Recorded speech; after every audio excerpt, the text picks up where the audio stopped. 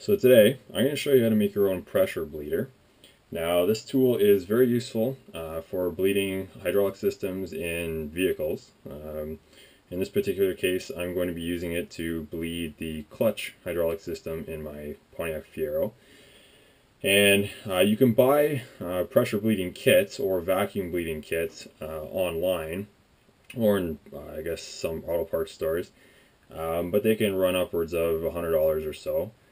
So this do-it-yourself kit, basically you can make it for say $20–25 with parts you'd commonly find at a hardware store. So a couple of things that you're going to need.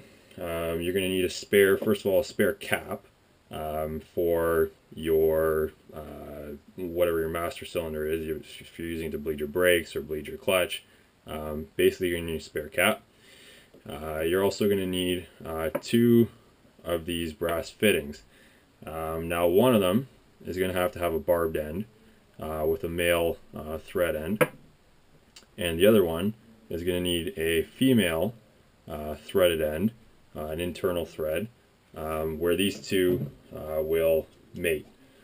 You're also just going to need a flat washer, a regular O-ring, and the other couple things here are you're going to need some clear vinyl tubing that will slide over top of the barb fitting. This fitting here, the barbed end is actually 3/8 of an inch. So you're going to need clear vinyl tubing with an inner diameter of 3/8 of an inch. You can get this tubing at, same thing, local hardware store. Actually, a lot of this stuff I picked up at Home Depot. And the cap itself, actually, they don't make them anymore for the Fiero that I'm making this kit for. So I actually had this one 3D printed. But for most cars, you can just go to the wrecker and pick one up, or maybe even like a Dorman's product lines or whatever. They might carry it. So just look it up online, do some research, see what you can find, go to your parts store and ask if they have any behind the counter. And the other thing you're going to need, of course, right here you can see it. It's one of those chemical pressure sprayers that basically just has a top that you can pump. So you're going to need that, and this is actually where you're going to build pressure and put the actual brake fluid in. So of course you're going to need one of those. They're somewhere between $10 to $15 or whatever, and the rest of the stuff probably adds up to another $10. So actually it's quite simple. I'll put all of the anything like the fittings, I'll put the part numbers in the video description down below. So basically from there, let's get started. Let's just get these out of the way. Basically you're going to start with your cap. You'll notice that this one has a hole in it. This is a hole that I drilled, and this is why you're going to need a spare cap. So you basically just drill a hole the same size, well, slightly larger than the male threaded end on your barbed fitting. What's going to happen is this is going to actually be inserted into the cap. Mine's a nice tight fit, so I can actually thread it right in. Actually, sorry, well, I've got to go back here for a second. First, you're actually going to want to slide the washer over top. Then you're going to want to thread that fitting in to the cap until it's snug, so it's snug fit in there, and you can basically see that it's sticking out a little bit on the other side. This cap here, it's kind of hard to tell because everything's gray, but it actually has a little gasket in there that I've also drilled a hole in. After that, quite simple, just going to fit the O-ring over top, really easy. And lastly, you're going to take the female fitting, and you're going to thread that over top and basically compress the O-ring to provide a nice tight seal.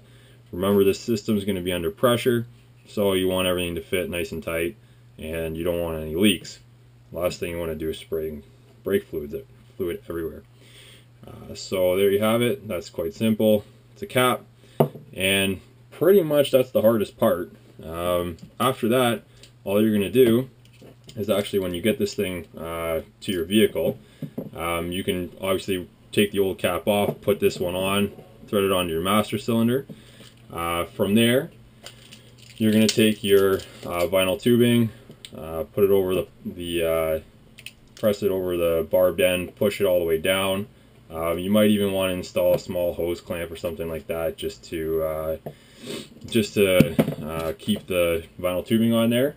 And the other end of the tubing will go over, just bring this down here. The other end of the tubing will go over the sprayer end of the chemical fertilizer or whatever sprayer.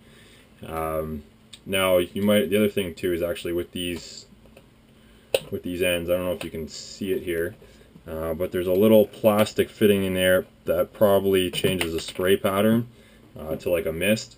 If you can just pull that out, remove it, discard it, you don't need it. So yeah, the other end of your vinyl tubing will fit over there. Again, press it over top, install a hose clamp, and you're good to go. So basically that connects the pressure sprayer to the actual master cylinder. What you'll do then is you'll pressurize the sprayer by pumping the top. So you'll pump it up, create pressure. Again, don't overdo it. Your master cylinder there is probably not made to be under pressure, so you'll probably don't want to go any greater than maybe say 5 psi. And now that you've created pressure, what you can do is you can take some smaller vinyl tubing. This one's a 1/4 inch, and you can actually put this over, in my case I'm going to be putting it over the bleeding valve on the slave cylinder at the back of the car, where the transmission is. And this tubing will actually be long enough so I can actually do this with one person. You don't need 2 people to do this. I can take this whole system to the back of the car, and using the button on the chemical sprayer, I can actually release the pressure and push the brake fluid through my clutch system and to the back of the vehicle, where the slave cylinder is and the bleeder valve is. And I'll take crack that bleeder valve open with the smaller vinyl tubing over top of it, and I can just empty and purge that into like a glass jar or something.